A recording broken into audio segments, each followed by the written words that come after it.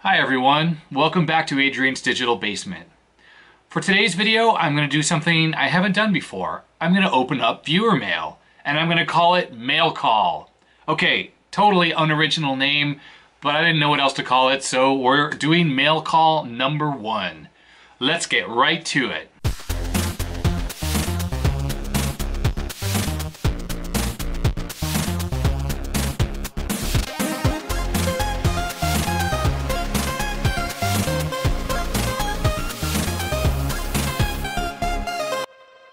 Alright, let's start this off. So the first thing I got was something for my very sad ZX Spectrum. If you remember this computer, I haven't shown it in a while. I picked this up while in England, and this top cover was really scratched up, and when I peeled it off to try to fix the keyboard membrane, which is right here, it got a little bit bent up and rather ugly. So Peter from ZX Renew reached out and graciously offered to send me some replacement parts for my good old Spectrum. He enclosed his business card, and I will put a link to his website and Twitter in the description below, so please check that out. So the box says dust cover, but when we take this out, here's the actual dust cover. This is for the Spectrum. So if I grab the Spectrum, that's great. That'll keep that thing nice and clean once I do fix it up. He sent a new keyboard topper. So this is the metal plate that got all messed up on mine, and here is a brand spanking new one. Compared to the original one, which is top, it's a very good reproduction. And I think, oh look, it already has included adhesive on the bottom, which pretty much matches exactly where the original adhesive was. Although actually the original one had no adhesive along the top, but it had the sides and the bottom. I might be scared to put all of this down, and I might just peel off the sides here because this was so difficult to take off, and if I ever have to do it again, I want to avoid all the bending I did on this one. Now let's just take the actual Spectrum and place this over the keyboard. And look at that. It makes it look absolutely fantastic. That's wonderful. Alright, next Peter sent me also a new keyboard membrane. Now my old one was working fine. Here's the old one here. It's a little different looking and it's a bit thicker. But the old one was delaminating on the connectors here. So while I did get it working again by cutting this off, I think this one in particular, I had to trim it down and then move this little plastic piece. The new one is full length. If I flip this the correct way, you can see how much longer these strips are here. This was the original one on the top, which I've had to cut down. Anyhow, that will allow me to get the keyboard working perfectly once again. So a huge thank you to Peter for sending me these parts. I can't wait till my Specky looks absolutely brand new again. I will be featuring this in an upcoming video. Next up, we have this wonderful assortment of Commodore parts here that Sven sent me. He took pity upon me when I did my Commodore 64 repairathon and I didn't have the Commodore 64 test harness. If I move these boards out of the way, what you see left here are the main components of the Commodore 64 test harness.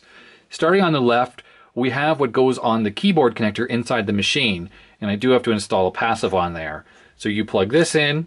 This middle board here is for the cassette port interface, and this allows it to do some testing there. There will be a ribbon cable that goes to this board, which is the PCB and user port connection, which sort of facilitates the primary testing of everything.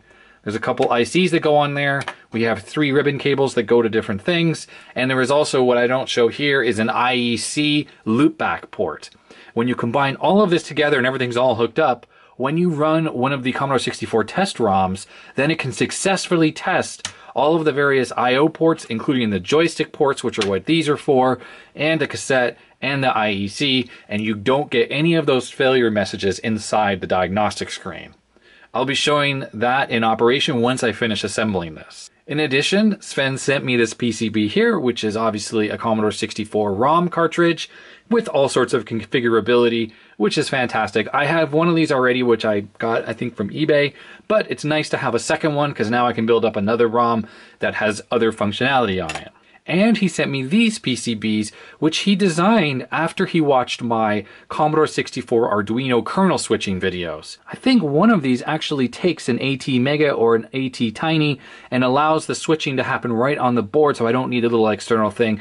But I actually honestly haven't really looked into this, but I will in a future video. I really appreciate it, Sven. Thank you very much for sending all this. I will put Sven's Twitter handle down in the description below, so feel free to reach out to him if you're interested about any of his designs. Alright, and finally we have this rather large package from Marcos. Marcos reached out to me a few weeks ago asking if I would like to get one of his old computers, something he recently found that he has had since he was young, that his parents bought him. And his wife was asking him to clean up the garage, and he didn't want to see this go into the e-waste. So he asked if I would like it. I said absolutely, and he sent it my way all the way from the East Coast. So thank you, Marcos. I haven't even opened this up yet, so I hope that it has survived shipping. It's a pretty heavy package. Let's open this up and take a look at what this is. Alright, I think there's a bit of a seam right here.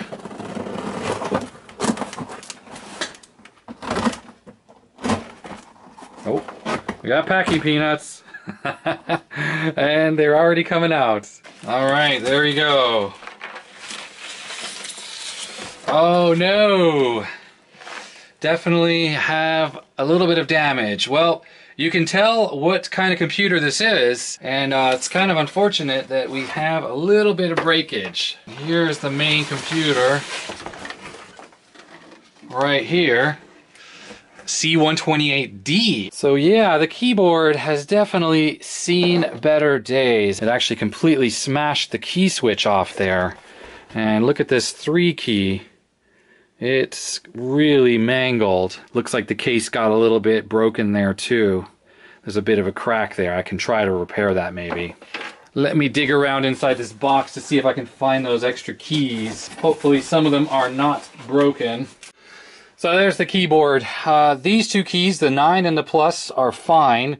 These 3 keys did not survive. 6 has a broken stem, and then the minus or dash and the 3 are just completely blown out. And then I found 1 plunger, broken plunger, and then this piece unfortunately is from the keyboard here. And you can see on the keyboard, unfortunately, when the plunger ripped out, it actually broke this part here. I think that these are probably changeable and I can take them off my other keyboard. So this one is broken, and obviously this one is broken. And then I have plungers I can take off my other keyboard. And if you can believe it, I found all 5 of the springs in the box. They are there. They're just coiled up together. And if you see right here, there's a little bit of damage on the case there. Somehow that part got pushed in.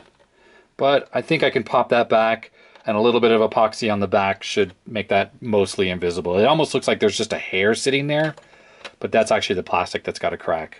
Otherwise, things are looking okay with that keyboard. So here's my spare 128 keyboard, and for the most part I have most of the keys, although unfortunately I am missing the 3 key, and that's one of the ones that's blown out here. Although, you know what, I can probably glue this because the stem on this one is actually not broken. The plunger broke off first. So if I can just sort of push this plastic back together, oh yeah, it does, it goes back together, and then glue it, then I suppose I can get a working 3, and combine with the 9 and the plus, which are already good on that keyboard. All that's missing is the 6 key, and I have a functional good 6 key on this keyboard. I'll just have to retro bright it. This whole keyboard needs a little bit of retro bright. And then obviously I have lots of plungers, and I have these little things, if I'm not even sure if these are removable. If they are, then I can transfer them to that. Otherwise, I can take this entire base plate that's on this keyboard and put it in here. Well, let's move the keyboard out of the way and take a look at the computer. Ah, this thing is very heavy. Seems to have survived. There's maybe a little bit of a dent right there. Maybe that's where the keyboard was slamming into it, but no cracks that I immediately see. Also, yep, the corner here is a bit caved in. Like maybe it took a tumble or something and landed right on that. Although the box didn't have any punctures, so that might have been there before. Who knows, right?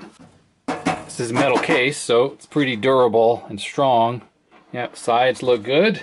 And on the back, things look okay. I mean, power switch seems like it's a little more recessed than I would imagine it should be. Everything looks fine though. I don't see any kind of dents or anything strange on the back. And on this side, oh, we got a errant packing peanut popping out the side. But yeah, it seems okay. There's a little bit of the paint chipped off right there where whatever this impact was, the plastic probably scratched that off. Yeah, there's a little bit of white there, probably from impact, but seems all right.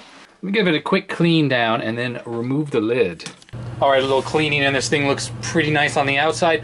Let's crack this open and take a look at inside. I don't hear any loose parts inside when I flip it upside down, so that's a really good sign. Sorry for the noise, my furnace is running once again. It's a cold evening here in Portland.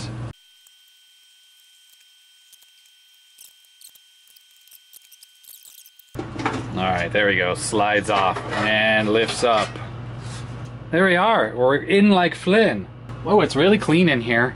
Let's just use the compressed air, clean out any of this, of the little packing peanut dust that might be in here. So I thought maybe the power switch shouldn't be as recessed as this, but this looks absolutely fine. Like, I don't think anything got bent. In fact, the way the power supply is mounted to the rear chassis, you see there's a little bit of a lip there, so there should be space. So I guess that's just how it is. Interesting is there's provision for a fan, but there is definitely no fan installed, at least in this computer, which is probably how this stayed so clean and fresh inside after all these years. So I don't know a whole lot about Commodore 128s, but from my understanding there are a couple different versions, and there's the earlier non-cost reduced ones that I guess had a plastic case. This is actually a Commodore 128 DCR for cost reduced. The motherboard layout on this seems totally different than my flat units, and I was under the impression that the original 128s, the motherboard in the flats was the same or basically the same as the ones that were in the non-cost reduced ones. But this one, for instance, has the floppy drive controller for the 1571 right on the motherboard. But let me give this thing a little bit of a once-over before I attempt to power it up. This cap is sort of shifted out of position a little bit. So I don't think Marcos was able to power this thing up and test it before he sent it to me. So we don't know if this thing works, and we will find out together. Electrolytics, they all look fine, no damage there. Filter caps, it's using polymer ones as opposed to REFA, so no REFA that I have to complain about. Power, yeah, this all looks pretty damn good. So you're not really gonna be able to see this on camera, but strangely, the video connector here for the RGB is sort of on at a weird angle. And it doesn't protrude from the back of the case, not to mention the back of the case doesn't seem to have suffered any kind of impacts. So I don't know why that's on at an angle like that. It's time to test this out. Let's plug it into a monitor and plug it into power and see what happens. We're gonna do it with the lid off in case any smoke comes out. All right, first let's plug in the video cable. Make sure the power supply switch is off. All right, the mains is connected. I'm gonna leave the keyboard off. I think the monitor is on the right input. Here we go. All right, we have a picture. Floppy drive is trying to boot. Of course, the picture doesn't look so great. That well could be a problem with my connections on the back of the monitor here. Let's take a look. I always mess up the way the Luma and Chrome are connected on the Commodore monitor. There we go, people. There we are, look at that! That is really sharp and nice. Let's turn it off and on again. Off, on. Looking good. Yeah, that's great. I gotta say, that actually probably looks a little bit sharper than even my C128 flats that I have. And let's reset again and take a look at this, the seek on the floppy drive. That's normal, that's what it should do. And let's try hooking up the bruised and battered keyboard. All right, even though we're missing those keys, let's turn this on. Go 64. Oh dear. Okay, so you got a lot of 3s showing up on screen. And the reason for the 3s is inside this key here, it left a little rubber contact pad laying on top of the PCB. Actually, it did it also for these other keys here. So I'm just gonna pull those out with some tweezers. Just a little tweezer action, and I was able to yank these right out. Should work better now. Go 64. Are you sure? I am indeed. There we are.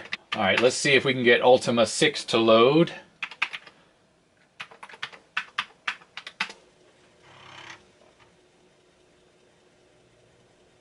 So far, so good.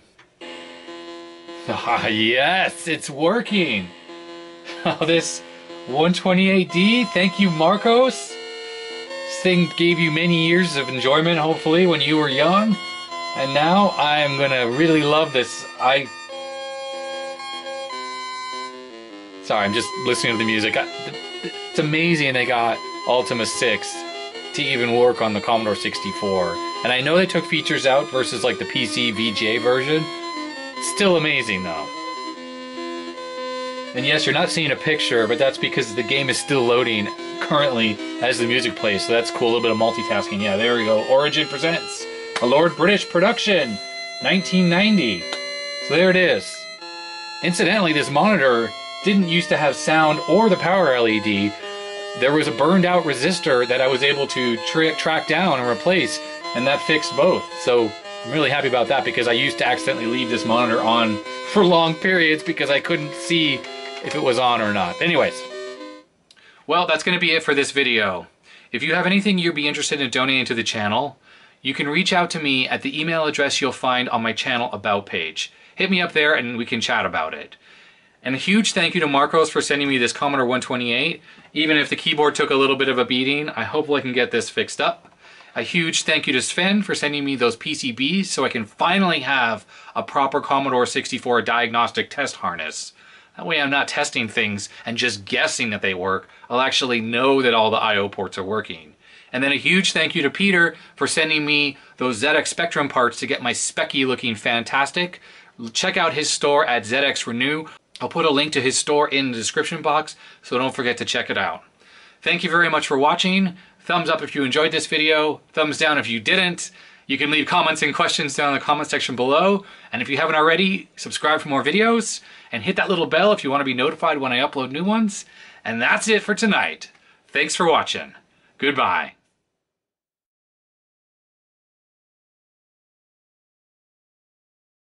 How cool that it works!